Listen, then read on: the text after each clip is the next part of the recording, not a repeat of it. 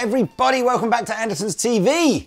It's Hello. Danish Pete, and it's in all his glory. Glorious glory.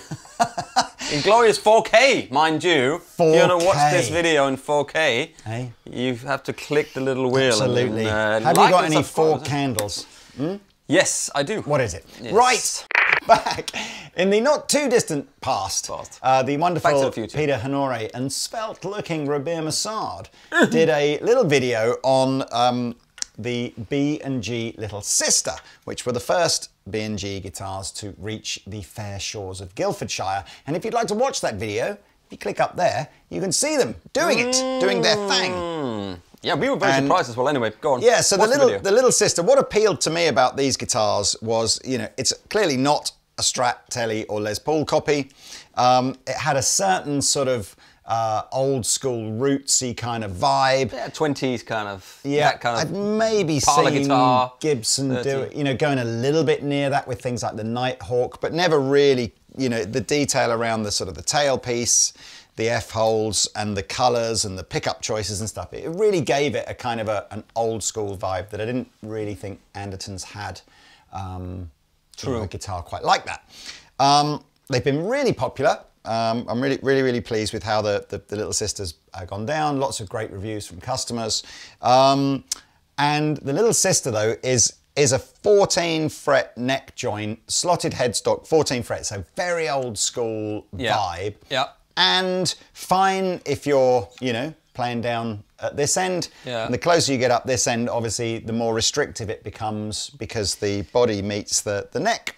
They do the cutaway and a sort of a non-cutaway. We haven't got a non-cutaway, have no, we? not Step of these Sister. ones here. I don't think the Step Sister is a non-cutaway version. A cutaway version. So it's only the, if you want that non-cutaway, you have to go to a Little Sister. I see. So the Little Sister, okay, that's cool. Little Sister then, with or without the cutaway. The Step Sister is the new one. And the Step Sister now is a 16 fret design. So we've got 2 extra frets. We go from 20 to 22 frets. We have a little bit more of the neck before it hits the body. And consequently, a slightly different feel and vibe to it. More modern, but even it's not modern. But it is modern because you can get up there. Same scale length, same kind of vibe. So you've still got either the B&G Humbuckers or the B&G P90s. Tailpiece and everything is the same. Tell me about the neck, Pete, because it's quite a sort of. I think it's the sort of neck I would assume would have been on an old school guitar. Well, you might assume that. I think it's a nice slim neck, so it's quite comfortable in the width. It's not too wide, so it's not like a 7/8.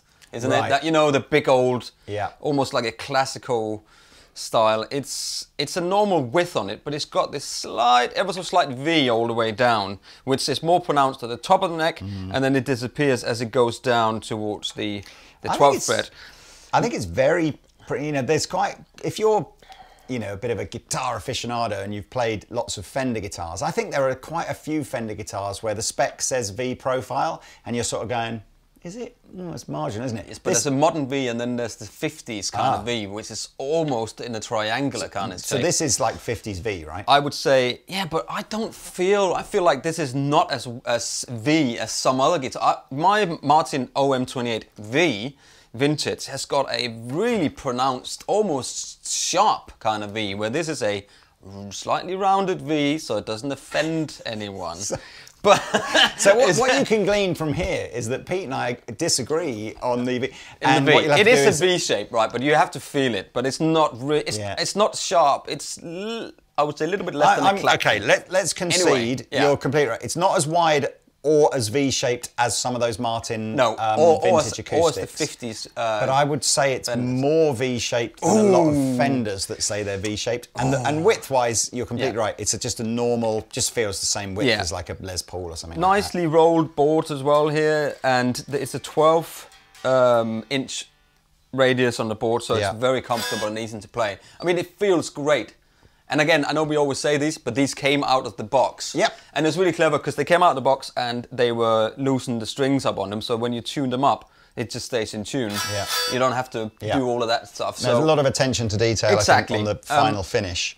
And as you can see, there's 2 different guitars, but 3 different guitars, if that makes sense as such. Because this one is a solid mahogany version. So the neck is mahogany, and as you can see, it's a satin finish on it. So it doesn't have, we will get to this in a minute. So this is a mahogany neck, mahogany back and sides, mahogany top, all in the satin finish, where all of these are poly. But the back and the neck is mahogany. And on this one here, this is the Wolf Burst. This has got a quilt maple top. And on the other ones, it's got a flame maple top. So those are the difference. This one is another £100 than the other ones because of the quilted maple top. But you look at that flame on that guitar you've got there, and the flame on the one you have here. So you got go on the website and have a look. Yeah. So you can see on here, it's this guitar would have started as a solid lump of mahogany. Obviously, all the sort of innards are routed out, and then you've got the top, the maple top. Gets glued on in place. Yeah. It's lovely reveal binding, which is very neat. That one there, you can see the flame goes into the binding on that one there, particularly. Yeah. They're made beautifully. Open geared Grover tuners on the back here, which I really like. So let's do some tones, Mr. Pete. Volume and tone and a 3-way selector. This is the one with the humbucks in it. You can do the one with the P90s, and then at the end we can do this naughty little mahogany. I like that. That's proper old school. Yeah. I mean, it's really odd that I've seen a lot of... I follow lots of different guitar manufacturers online, and one of the ones that recently I've sort of gone, oh, that looks lovely, is a brand called Wide Sky, which is definitely in this kind of vibe, just like 3 times as expensive. Yeah. So I think, I do like, I can kind of see guitar players going, oh yeah, that's the right vibe for my sort of rootsy music project that I'm doing. But you don't necessarily, you can play blues on a Steve vibe, on a gem if you like. I mean, it's nothing. Do you know what I mean, though? But could you play Steve Vai on this? I bet he could, with one hand, like this, behind his back. Oh, it's over here, is it? Tones. Tones. Okay, neck pickup. They make their own pickups as well in house. So, but here we go. That's all clean into Songs, the DP40, just clean.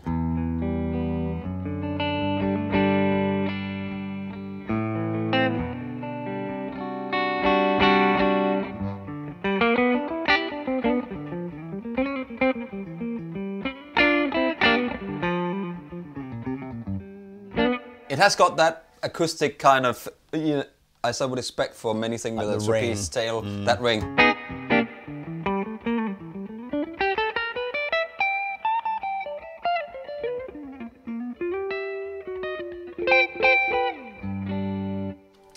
Middle position.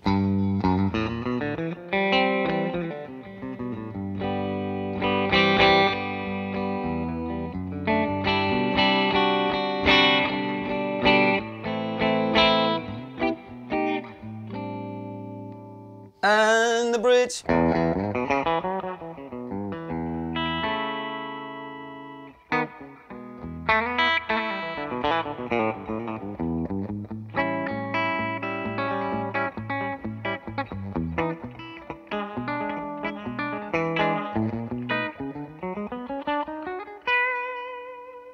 But my magic was you put a little bit of gain on from the Dane. What was the sound you had in the opening jam that had a real... Did you have like quite a sharp room reverb on or something?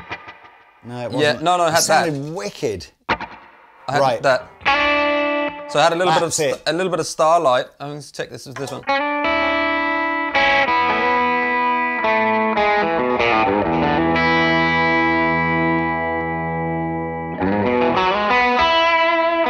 Yeah, so it's a slap one, back. isn't it? Real heavy slap back.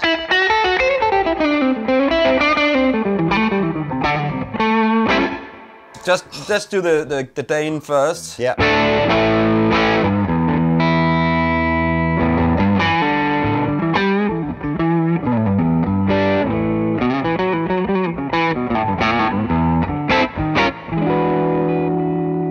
Just a little bit, just livens it up a bit, and then if you put the Cali 76 on,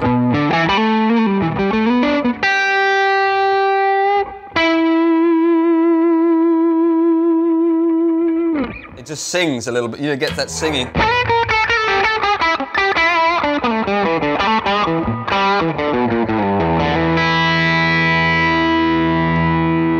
Starlight Echo Station.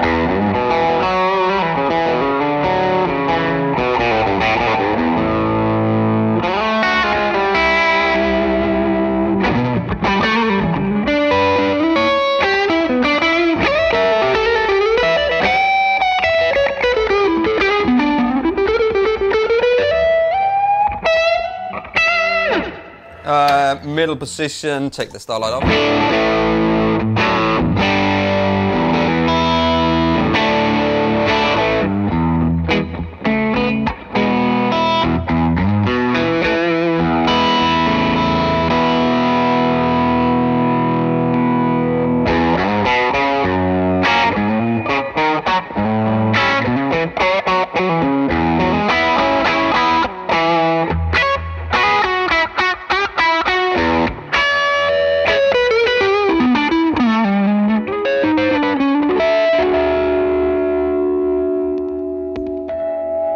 Maybe a bit of naughty tremolo.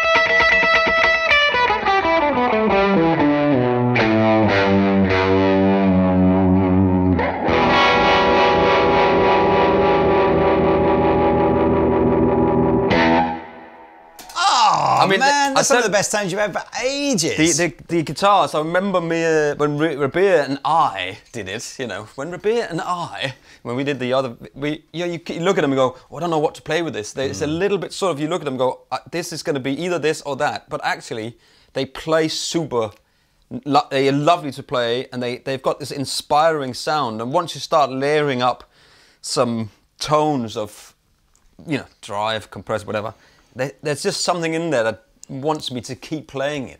Like I was playing this morning, I couldn't stop. You know? I mean, for those of you that, you know, we get loads of questions about, you know, what pedals have you got and what settings did you have and all that kind of stuff. And I apologise that we don't necessarily always keep up with that. But what I really liked there, which you don't normally, I've not heard you use much, was that heavy slapback just like delay. Yeah. So it's a slapback but with quite a few repeats on it. So it's almost like an old-fashioned reverb, like it's like almost like a spring reverb tank, but it's... And there was a modulation on the...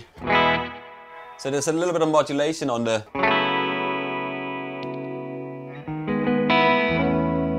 I think it just reminds me of like an old school guitar sound. Yeah. And that's what it gives you. Anyway, and cool. I think this is called Wolf Burst, this one with the quilt top, and it's another £100 because it's a quilt maple top. I think price-wise, you know, everything in the B&G, this is the Crossroads series, so whether you want to do the Little Sister or the Step Sister, and regardless of what configuration you want to put together, I think if you ballpark this between sort of £1,500 and £1,700, you get the rough idea of what these are going to cost you. Lovely gig bag. Lovely gig bags here, absolutely nice and tidy with the little...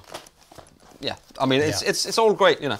Your pedal board is sounding fine, Mr. P. I'm really liking that. It's super duper easy as well. I saw a comment the other day on our YouTube channel just saying that guitar demos where you use pedals just like don't count. And I was a bit like going, we did, yeah. And I was thinking, I said, well, to what degree do you extend that to going, why even plug into an amp then? Because the amps, you know, in this respect, because all amps sound different and add certain flavors and stuff like that. So we vehemently disagree that pedal demos, you know, like using pedals doesn't count. I mean, we need a bit of pedals to spice. You have to have some pedals, it's like man. Make food without salt and pepper, isn't it? Well, some chefs would potentially say that is a thing, but hey. Oh, hang on. You've got a whoopee cushion. I had a bit of a whoop. Right, well, I shall try and demonstrate now as ably as I can what the P90s sound like. So this is basically the same construction guitar, but with different pickups.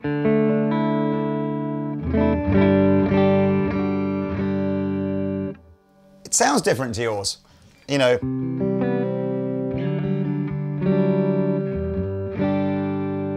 It's got a P90 kind of. It's really difficult to say, isn't it? I'm surprised, really, in the sense of I'm almost feeling it sounds fatter and warmer, which I would, you know, and perhaps a bit. I can understand the sort of it being having less output than a humbucker, but you wouldn't normally associate it with... A fatter and warmer Step Sister. Oh dear. Middle position.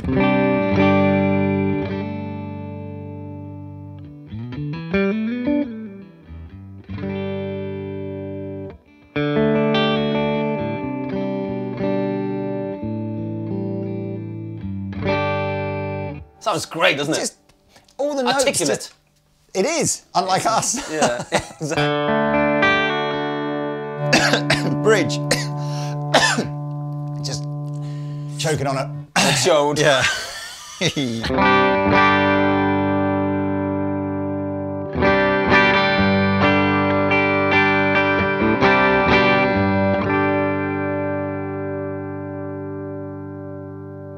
It's like the built-in tremolo effect I've got here. Yeah, careful with that, because you're going to get told off. I really like this guitar. I want to have my opening sound. I had a little bit of the Zen Ray.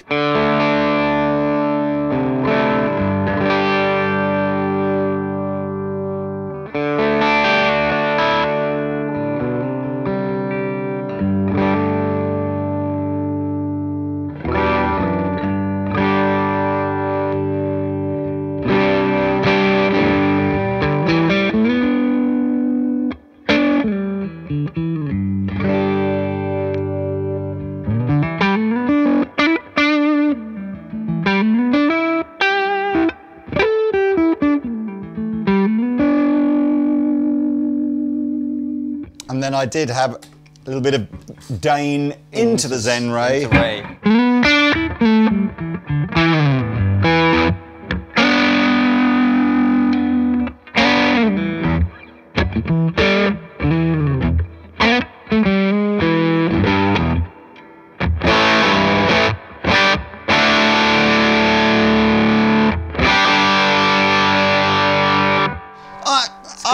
I'm a bit, not speechless, might be a bit overly dramatic, but I'm kind of sitting here going, I was not expecting to develop such a quick connection to this guitar. Yeah.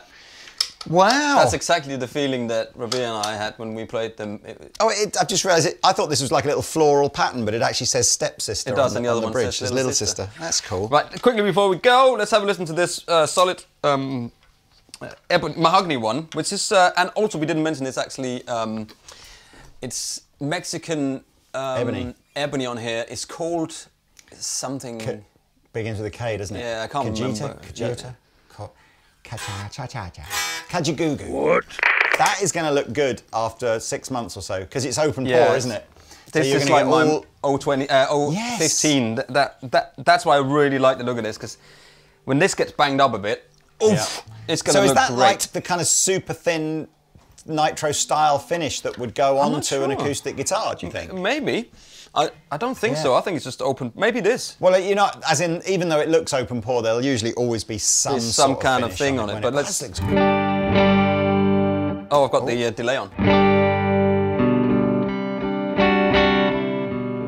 I had the delay with the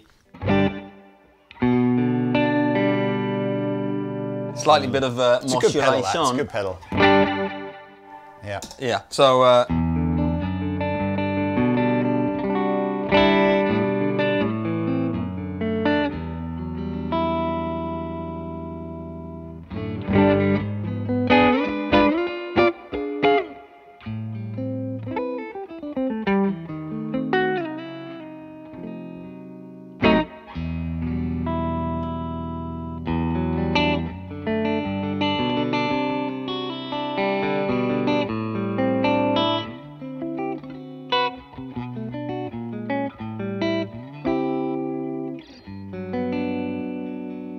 I don't know why, but I could see if Django Reinhardt was still alive, I could see him sitting in a little jazz cafe playing a guitar. One of these. I don't know why. It just. Well, if you do roll the tones and the volumes, are there different sounds in there? Yeah, there are definitely. I actually did that in the beginning on this, so I just rolled the tone back slightly.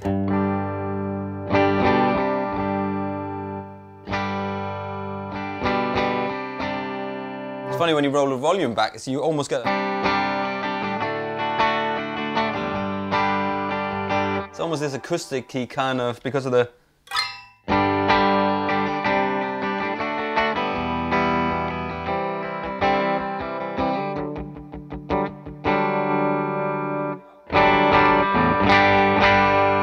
The back pickup wants to go as well. Let's put a bit of Dane from Thorpe Effects on.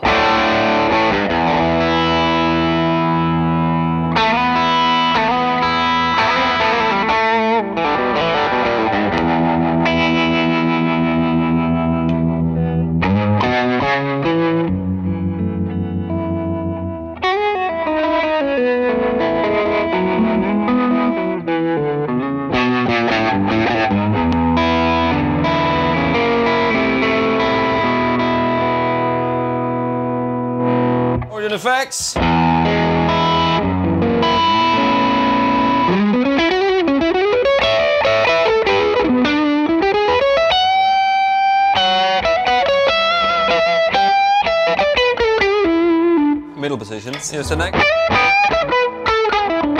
Sorry, bridge.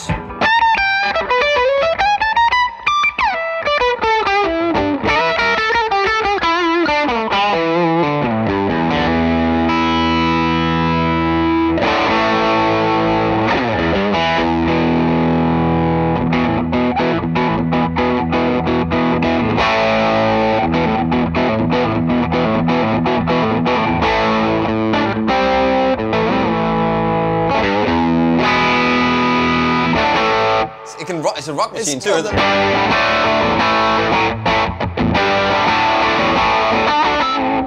I mean, it's super lightweight, as you'd expect, because it's a hollow guitar or a semi-hollow guitar. Oh, look.